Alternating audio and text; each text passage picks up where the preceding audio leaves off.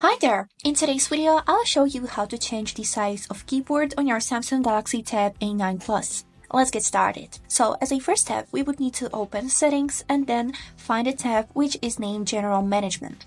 Here is it. Here we would need to go to the Samsung keyboard settings. Then scroll down until you'll find this tab which is named Size and Transparency. Click on it and here is it.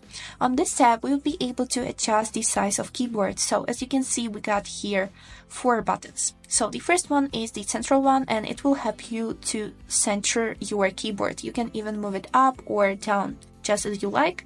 Just this is moving the keyboard around. And now to change the size we would need to use these 2 side buttons. So for example, I would like to make it more higher like this, so I'll hold this button and move it to the left. As you can see, the keyboard has moved to the left side, and now let's make it a little bit higher. So I will hold this button and also make it higher. And now to keyboard be in the center, we would need to use this central button. Just like this, and this is it.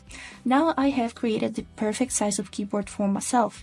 But if you think that you have too much changes and you would like to make anything like it was before, simply click on this button Reset and it will become to the default form.